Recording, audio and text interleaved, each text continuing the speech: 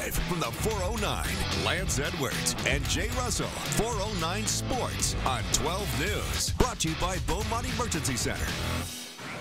All right, man. I'm soaked.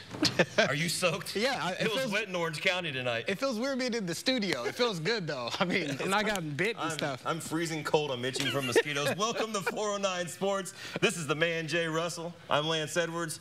We were out in Orange County all night. We had this great plan. We were going to cover 4 games within like 15, 20 miles. Go live from Battling Bear Stadium.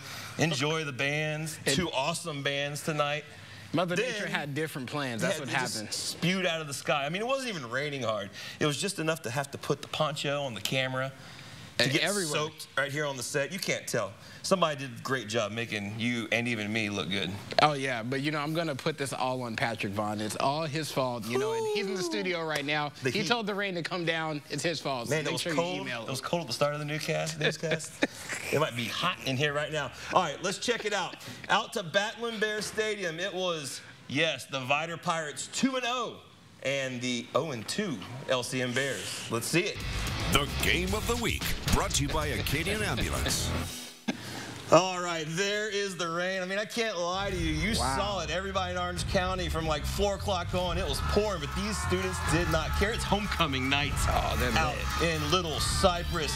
Everybody getting into the action early, but the man of the first quarter, really of the first half for LCM is right here, number 23. Snag it and go for 85 yards. Brendan Pollock, get it done right there. Guess what? He's only a sophomore on that catch and run. Coach is loving it. Going to give him, everybody saying go Bears go. It's 6-0. LCM jumps on the board first. Sorry, excuse me. 7-6 at that point. Vidor actually scored first tonight. All right, here are the Pirates trying to go on the run, but the ball is going to come loose out of Brad Nunez's hands. He had the first touchdown of the game, but guess who recovers the fumble?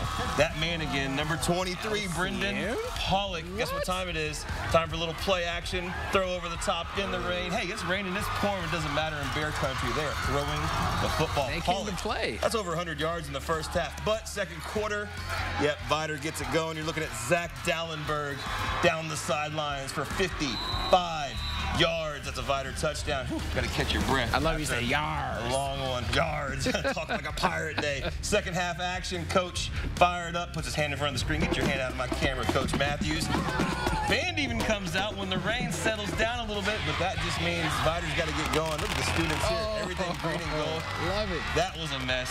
Trust me. Yeah, it's probably still glitter in my hair right now, Jay. This is Brad Nunez. There it is. Busting the long run for 55 yards. Very similar to the first touchdown of the game, but this one does get called back for holding. Let's go to the scoreboard. Vidor does a lot of that in the second half. They win tonight 44-7. Coming up later in the show, I hope to have a little highlight of one of our very own. Tracy LaPre's son. Goodness gracious. You know Tracy Kinnick? Yeah. It's the She works in the mornings. Well, her son kicked a long field goal. I'm going to have it hopefully later in the show during those second chance. All right, you know you got to stick around for that. Well, Lance, it was a